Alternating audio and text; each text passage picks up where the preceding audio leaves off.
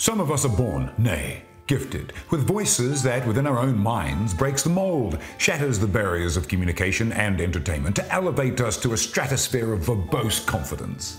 Then Marlon Williams steps up and says, "Hey bro, hold my beer."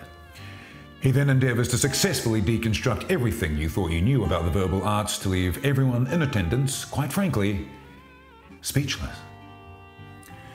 I wasn't altogether familiar with this Kiwi act, so like any other excited teenager, I was going in dry. What I had heard from those affiliated was he had a uniquely country sound. This piqued my curiosity as my conservative brain had recently found a new appreciation for all things country.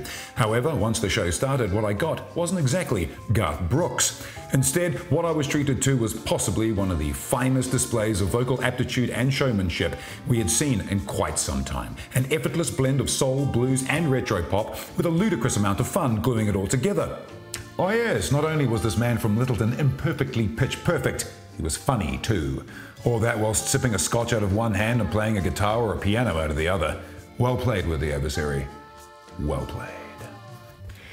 All of these attributes combined to bring a show together that in many ways made me feel nostalgic. It wasn't just the effortless genre hopping of simple and accessible styles of music, or the Kiwi retro decor of a stage housed in one of Auckland's most treasured auditoriums, the Hollywood in Avondale.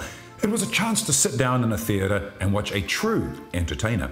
Someone who can genuinely hold your attention one song at a time, using just his voice, an instrument, and a self-deprecating humour that charmed the pants off everyone in attendance.